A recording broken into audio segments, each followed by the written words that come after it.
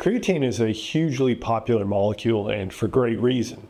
It has a ridiculous amount of research behind it, and the benefits extend beyond muscle, as we've covered before. But there is another molecule that acts like a good friend, lending a molecular hand and improving creatine's effectiveness. I'd like to explain to you why this other molecule, β-alanine, improves creatine effectiveness through mechanisms that I would wager you've never heard before. First, a reminder on creatine. It's a molecule that your body produces, and supplementation is believed to help increase bodily creatine stores in most people.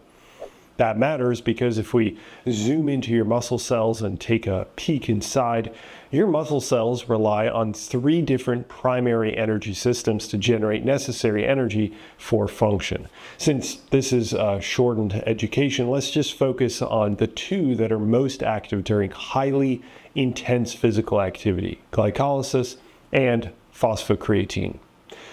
In the first 15 to 20 seconds of intense physical activity, your cells use up huge amounts of your phosphocreatine pool to generate energy. In more detailed terms, molecules of creatine and phosphate are bound together, hence the ever creative name, phosphocreatine. And when the cell requires energy, it cuts the phosphate off of the creatine molecule and generates cellular energy, called ATP, or adenosine triphosphate.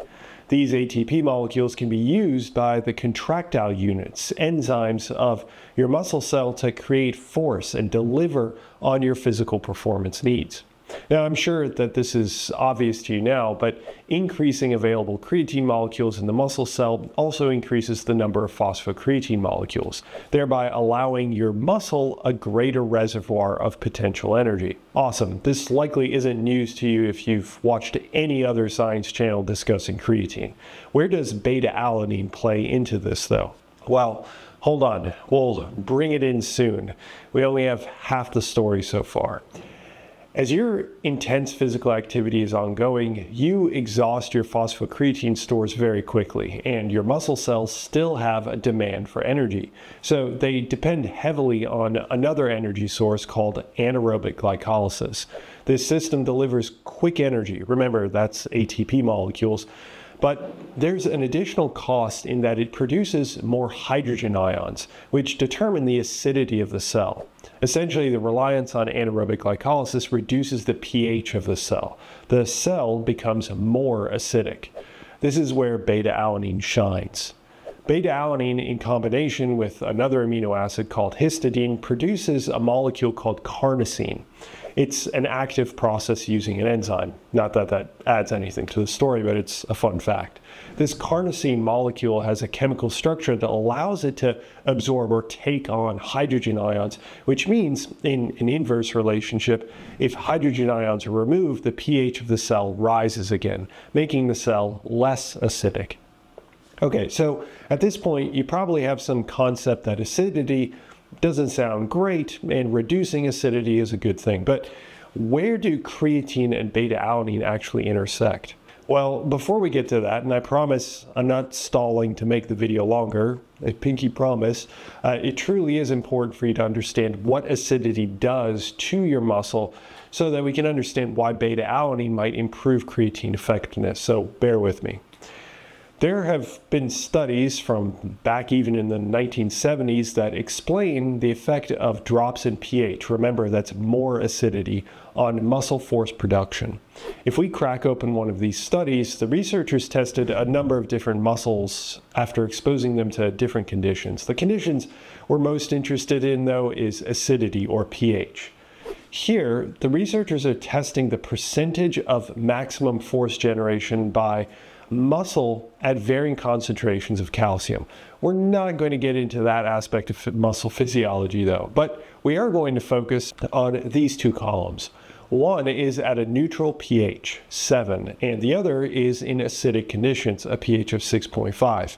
Then all we have to do is compare the numbers, and in every instance, force production was lower in the acidic condition.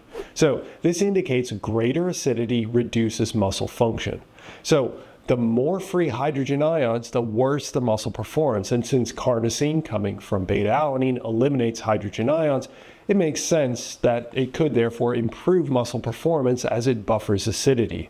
That acidity, however, also impedes creatine from functioning.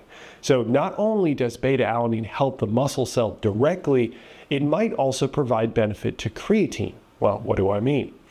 Well, in a direct sense, according to this review, the actual contractile units, the proteins inside your muscle cells, use up mass amounts of ATP, cellular energy, and acidosis inhibits the activity of many enzymes. Enzymes are proteins that fulfill different functions in the cell, in case you didn't know. One such critical enzyme is the ATPase, which needs to interact with ATP to release energy for force generation. That occurs at the contractile units. If acidosis is present, that enzyme is slowed in its function. That also extends to many other enzymes in the cell, including cellular metabolism that generates the ATP in the first place. This is where creatine comes in again, because after you exhaust your phosphocreatine system, enzymes will begin trying to revitalize or recover that phosphocreatine system by connecting new phosphates to creatine, recreating phosphocreatine for use to generate ATP. This is mediated, fun fact, by another enzyme called creatine kinase. But as we just went over, acidosis slows this process for enzymes, and we see that evidenced in this study as well. I imagine you're seeing the connection here. So beta-alanine through carnosine not only allows the contractile unit enzymes to use ATP to fuel force generation, but also allows creatine to be rephosphorylated for energy generation. So this is all well and good. We just spent a great time inside the cell understanding the relationship between beta-alanine and creatine, but as with anything, mechanisms are fascinating, but an incomplete proof of effectiveness, which is why we should also look at the human studies testing beta-alanine on performance. Surprisingly, it's not always effective, and that effectiveness really depends on your circumstance. I cover all of that, including a warning on beta-alanine, in the next video here. Thanks for nerding out with me. Bye.